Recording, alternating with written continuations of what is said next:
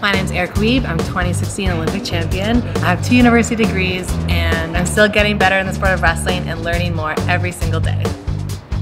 I started wrestling in grade 9, and I saw a sign posted out beside my gymnasium door and it said co-ed wrestling. So I decided to try it. You know, who would have thought wrestling, it's still a weird sport sometimes for women to be involved in. But I was fierce and fearless, and I took that opportunity. Giving kids the opportunities to go beyond what they think is their limits every single day. That fueling of the future starts from a young age. Empowering youth to learn, to be open, have that growth mindset.